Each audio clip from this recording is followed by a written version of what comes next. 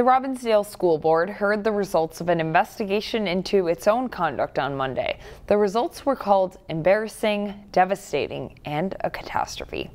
I've worked with school boards since 1993. I've worked with them as an attorney, as a school administrator, as an investigator, as a hearing officer. And I have to say, regrettably, this is the most dysfunctional board with whom I've ever worked in 31 years.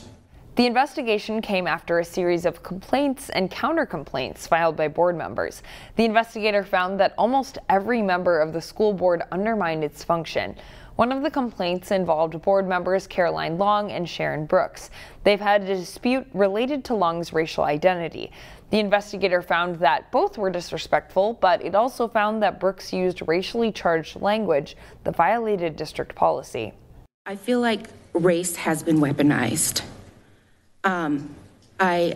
I feel like, especially towards me, there's been a lot of colorism that has happened on this board, where people are constantly, other black women are constantly denying that I am a black woman. I called her a white woman before, and she corrected me and said, I identify as black.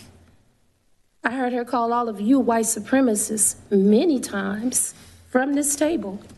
The board voted to censure Brooks. A separate motion to censure board member Helen Bassett failed in a tie vote. Find more local news stories at ccxmedia.org and follow us on social media.